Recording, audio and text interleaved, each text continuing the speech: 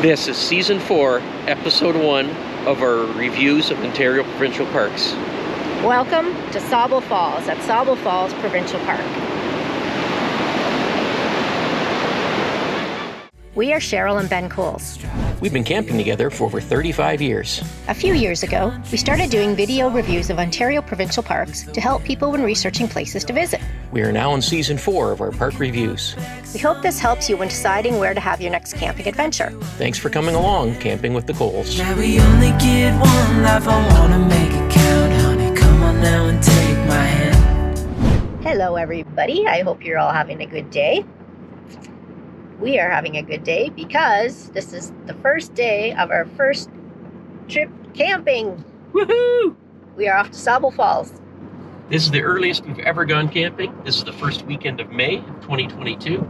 Last year, because of COVID restrictions, we couldn't go until June 11th. And the year before that, because of COVID restrictions, we couldn't go until the first weekend in July. So this is really exciting. We're out the beginning of May. And something that we're going to do now that we've been meaning to do for a while is we're going to go get the truck and trailer weighed. Hopefully we're not overweight. We're going to be overweight. Well, the way Cheryl packs, there's a good chance you might be overweight. But we need to get this checked out. We're going to a weigh scale. We're going to weigh the truck and trailer and see how we're doing. So we'll bring you along.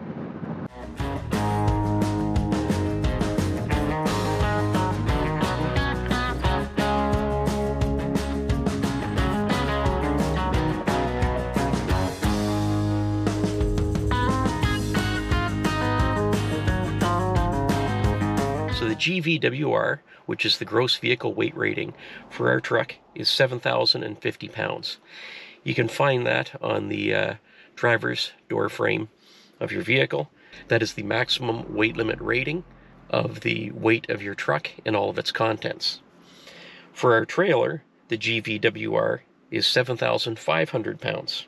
So when we weighed the truck and trailer combined, it was 14,180 pounds. The actual trailer weight with all of its contents was 7,380 pounds. So that is 120 pounds under the maximum. So I'm very pleased about that. And the truck is 6,800 pounds with it being fully loaded. And I'm very pleased with that. That is 250 pounds under the GVWR. So we're doing pretty good. A lot of our viewers ask why we fill up water at the park and that we don't fill up at home. Well, this is the reason right here. A full tank of fresh water is 407 pounds, and that would put us over the trailer's GVWR. So let's cue the traveling music. We're heading to the park.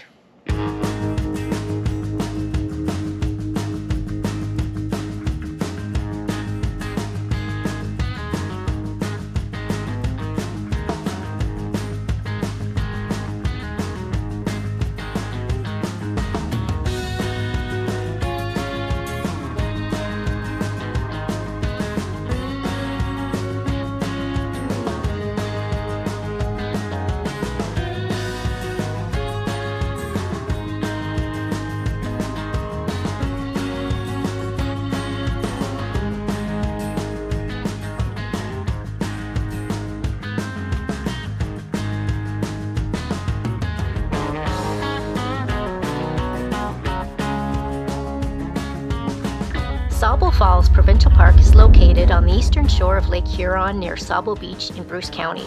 Sauble River runs through the park and drains into Lake Huron. It's the perfect base camp to visit Sauble Beach and explore the Bruce Peninsula.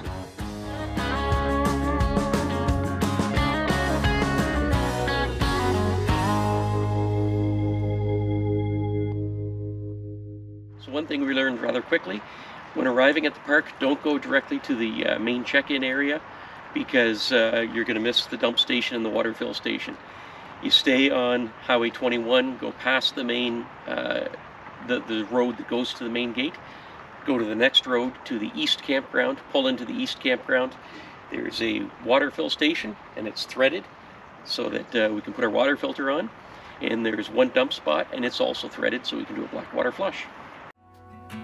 No matter the rain, no matter the storm, I'm coming home.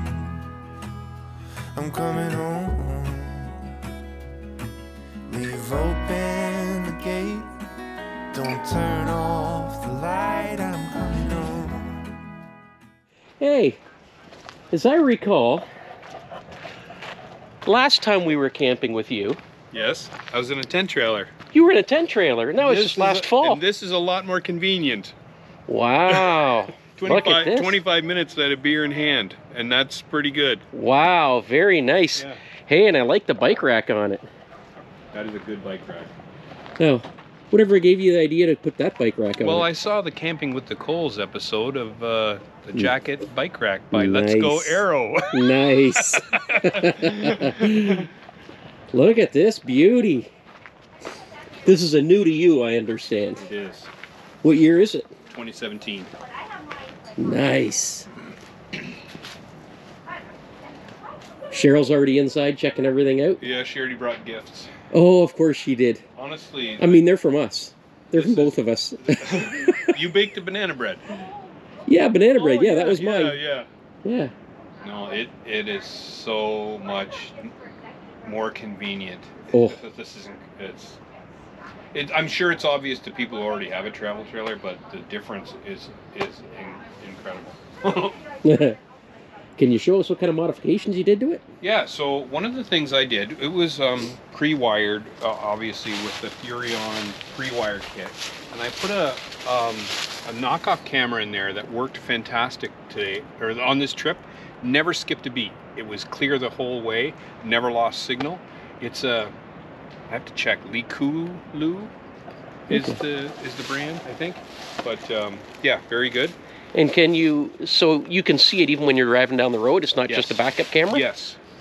So it's like a rear view? It comes on when you turn on the parking lights. Okay. So your clearance lights, the 12 volt, it comes on. It's now I have it so that it's angled down so I can see my back bumper. And Oh, okay. But one could tip it to make it a rear view camera. Yeah. On Okay. the highway. So Very if nice. anybody gets close enough that you can see them in that camera, they're within 30 feet of the trailer. Yeah. They're very close. Yeah. So Okay, cool.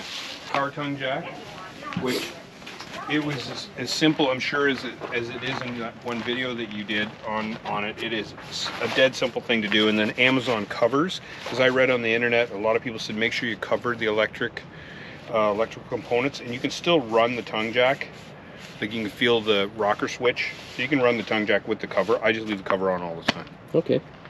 Yeah. And Yeah, tire minder TPMS worked fantastic the whole way. Monitored the temperature, ambient temperature of the tires and the pressures. Always worked, no problem at all there.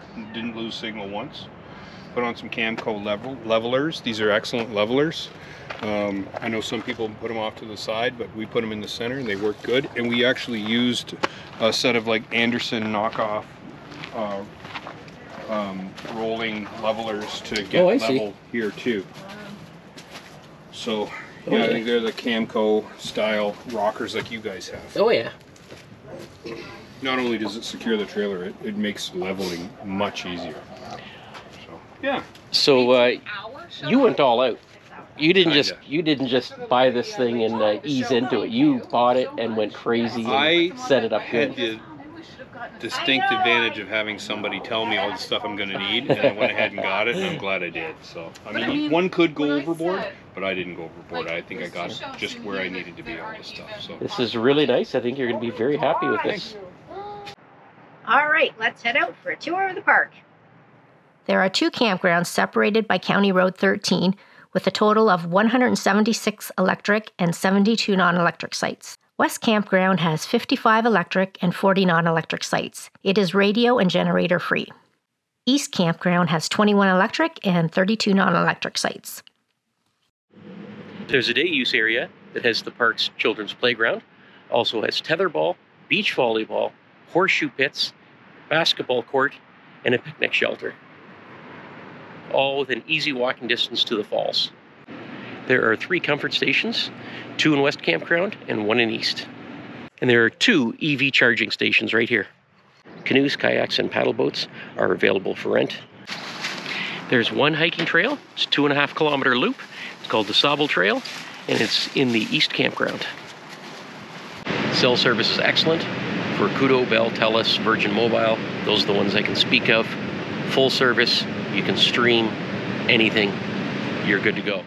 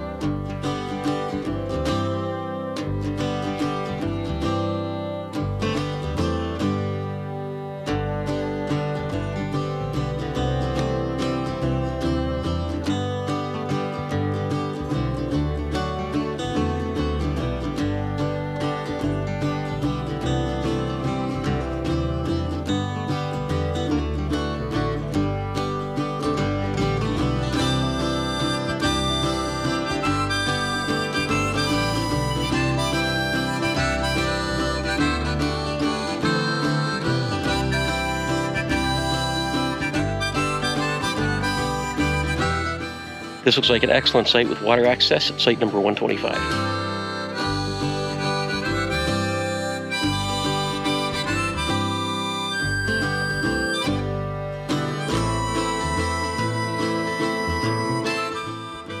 All the sites along this row appear to be a good size, all waterfront, very nice.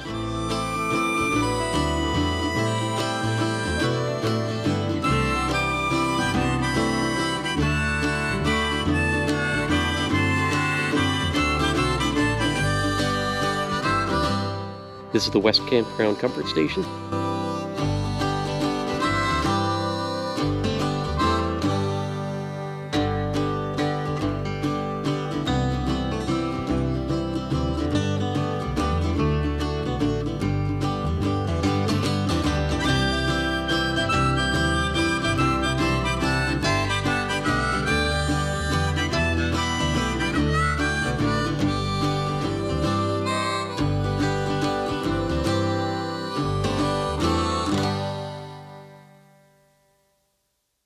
This is the East Campground Comfort Station. Again, it looks like a fairly new building. It's in great shape. 7 showers, washrooms, and laundry facilities. All of the comfort stations are handicap accessible. So we're going to try out a new little segment here. We found that the comfort stations in all the campgrounds are pretty standard for all the parks throughout Ontario. They're generally pretty good. But something that varies widely are the outhouses. Vault toilets. Vault toilets, privies, loo, whatever you want to call it. They vary widely, and Cheryl really is an expert in that sort of thing because she tries them all out. So Cheryl's going to try to do a little review of the outhouses and vault toilets and things like that. And for a final rating, she's going to rate it either a flower or a skunk. So we're going to try out the little segment, see if it goes over well. If not, maybe we won't do it anymore. But here it is. Time for Cheryl's Loo Review. Success.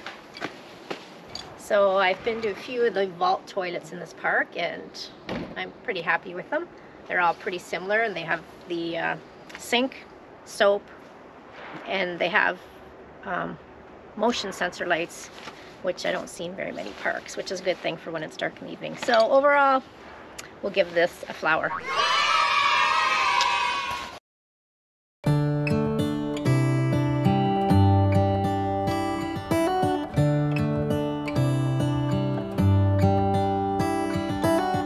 How come the stars come to shine when it's dark from so far away? Show us where we are. What makes the sun go to sleep every night, and what's it dreaming of? I wonder.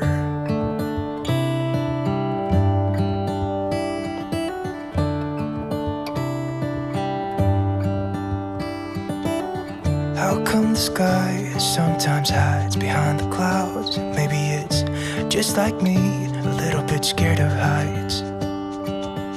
Why does the rain always keep on pouring down when it's gray outside? It really makes me wonder. Yeah, it makes me wonder. It really makes me wonder. Ooh, I wonder.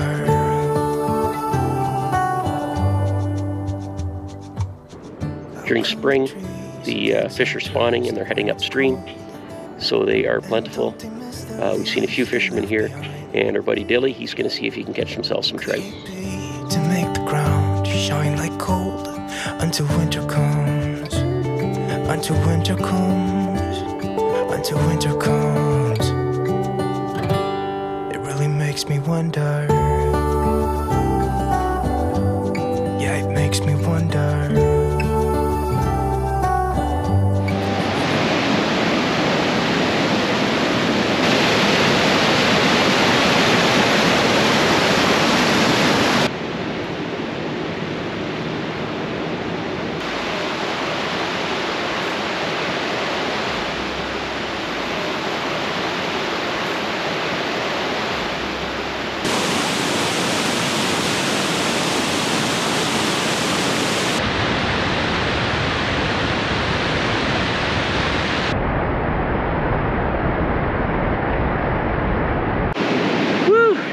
That was a wild ride down those falls. Oh no, the GoPro wasn't working as I traveled down the falls. Oh well. Yeah, it makes me wonder. Oh, it makes me wonder.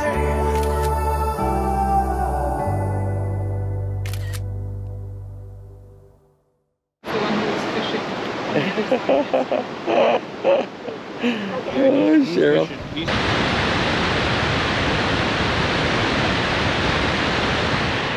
If you're coming to the falls, there's a big parking lot at the top of the falls, so you can walk down and check them out.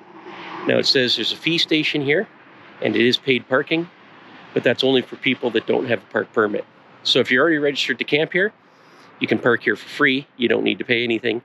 If you have a park permit for any Ontario Provincial Park, that permit is good for here also. You don't have to pay. So if you're visiting another park, like what we used to do, we always camped at McGregor Point, and we do a road trip and come up here and visit the falls. It doesn't cost anything to come in here because your park permit is valid at all parks. This is the main Sauble Beach area. This is a destination beach town, and it is packed in the summertime. It's paid parking all along the beach road.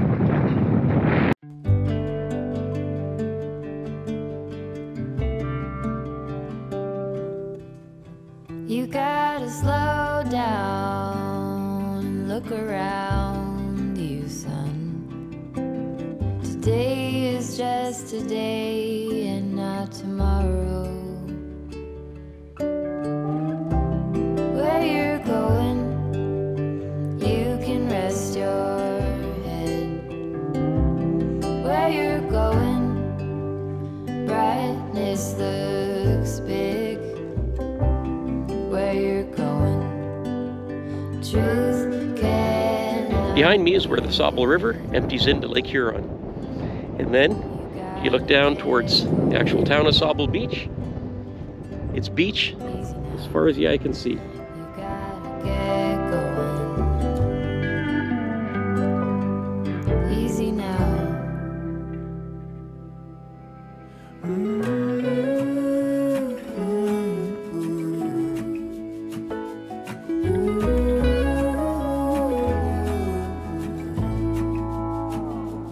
I burned out like a wandering ember.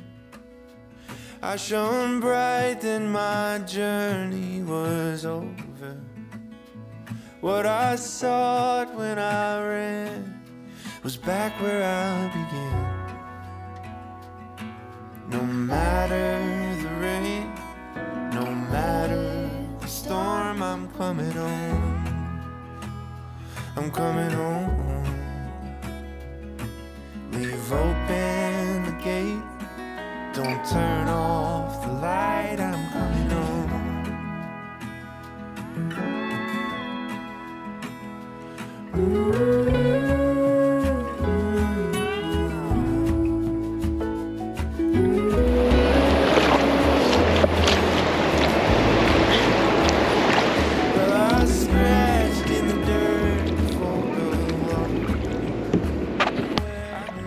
So we're just a couple hundred meters from the top of Sauble Falls, and this is where the Rankin River joins the Sauble River. But the Rankin River is an 18-kilometer canoe route that starts north of here and comes down here, and it is said to be the best novice to intermediate canoe route in Ontario. We'll save that for another day. I can maybe do it myself, unless I go upside down. Thanks, turn. Oh, you're gonna go under. Oh! Oh!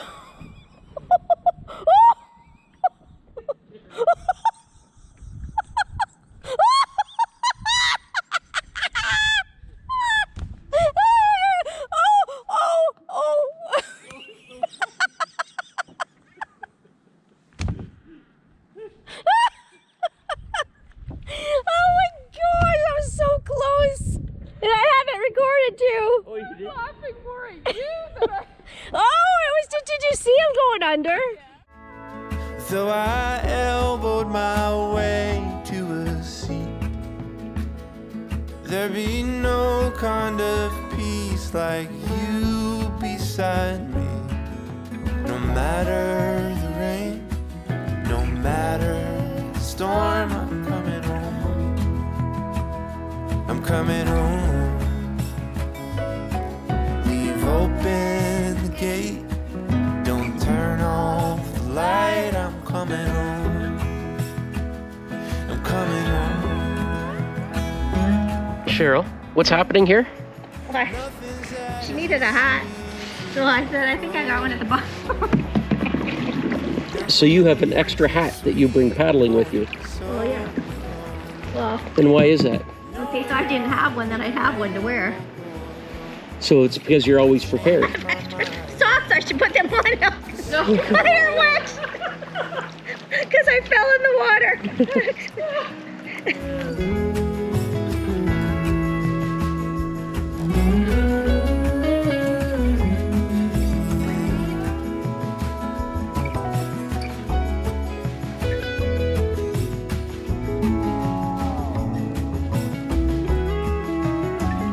I'm coming home. Now it's time for Cole's Notes. Well, it's the first weekend in May, our first trip to Sauble Falls Provincial Park. It's actually a little bit better than I was expecting it to be. I think it helps a lot too that the park was probably about 10% capacity, especially in the area that we're in. We're in the West Campground at Site 33. There weren't many people around us at all. Maybe a handful of other campers. Yeah, so it was really nice. However, I could imagine in the summertime this place would be packed, and the sites are pretty close together, pretty open, and I imagine it would get very busy in here, and not a lot of privacy at all. But all in all, it's not a bad little campground. We really enjoyed the falls and kayaking Sauble River. If you are into water sports such as kayaking or canoeing, this is probably not a bad park to come to, but for anything else, there's not anything for biking other than just going through the campground itself. And hiking, there was one trail that was 2.5 kilometers. 2.5 kilometers, and took us maybe 45 minutes, but it was a beautiful trail to hike. Yeah, and it even had a bit of a lookout, which surprised me, as I thought it was pretty flat around here, but it was a bit of a lookout over the Sauble River. That was pretty nice. When we were kayaking the north or the top part. Yeah, from the top of the falls, going upstream. Yeah, it almost was like being up north in some parts. I was very surprised. I kind of thought it might be going through like farmland and stuff, but no, it was woods all around. And then every now and then you'd realize you're close to a road when you hear a car go by. But it seemed pretty secluded there. I did prefer kayaking from the top of the falls going upstream. I preferred doing that rather than, we also went at the bottom of the falls and went out towards Lake Huron. That wasn't as nice. And that way, when you're doing that way too, you're doing the easy paddling in the beginning, going downstream, and the hard paddling at the end. I prefer to do it the other way around, such as when you start at the top of the falls. We didn't go as far in the bottom because it was really windy and it was hard to paddle back, so we didn't go as far. Yeah, and I was pleasantly surprised at the top of the falls. Like, the water's going pretty fast right now, as you can see by the falls. But paddling upstream was actually very easy. I thought it was going to be a lot harder. It was very easy paddle upstream, and real nice leisurely paddle coming back downstream. And I like that the comfort stations all look brand new. There's 3 comfort stations, one in each campground and one in the day use area. Involved toilets all throughout, so there was no shortage of that, which was a good thing for me. Yeah. Now, there's no store, there's no visitor center. So not much in the line of activities, nothing like that. It's basically more of a home base. If you'd like to go to Sauble Beach, this would be a good place to stay. Yeah, in the summertime, Sauble Beach is a rocking place to go. Like, the beach is always packed, so if that's what you're into, you want to come down to a really happening place, a place with a lot of activity, you go down to Sauble Beach, and a lot is going on there. And then you've got the strip down at Sauble Beach with all the shops and restaurants and bars and things like that. Yeah, you can do all that, and this is a nice close home base. And it's only about 3 kilometers away, so you can ride your bike. And you're going on, you're not going on any major highways at all. You're just going on small streets, so it's not a bad bike ride. Now, you do have to realize if you do go to Sauble Beach, though, it is all paid parking. There isn't any designated parking because you have a park pass or anything. It's all paid parking. You're close to Southampton and Port Elgin as well, if you want to go into those towns. Yeah. So we liked it. It's certainly... it's not a place you'd spend a week or maybe just a weekend, a few days. Right. It's a small park. Very nice small. to visit. You can walk the whole park. Yeah, do a quick exploration of it, and that's nice. But other than that, there's not a whole heck of a lot to do. Oh, we forgot to mention, is there canoe rentals here? Canoe, kayak, and I believe paddleboard. Pedal? Paddle. Not paddle. Pedal. With your feet. Yeah, paddle. Okay. With your feet. They have those rentals, and that's by the top of the falls. There's a spot to do that. Okay. So, overall, for a rating, we haven't discussed this a whole lot, but... maybe a 7. Yeah, I think a 7. Like, we had a perfectly beautiful weekend, which made it that much better. Yeah. If it wasn't a nice weekend, it probably would be a lower rating. Yeah, and the river with the paddling, that helped a lot with the score, because that was a pleasantly surprising, nice paddle that I really wasn't expecting in a built-up area, pretty much. Yeah, we liked a park that has good kayaking. Yeah. And this was worth it. So the final number is 7. 7? There it is. Still using last year's graphic. Yeah. Gonna stick with that one. That's it, okay. I think. And next week, we're going to be going to Craigleith Provincial Park. We're going to give that a shot. 4 nights, 5 nights? Yeah. Yeah, one of those. Yeah. And we'll see you in that video. Thanks for watching. Bye. Bye.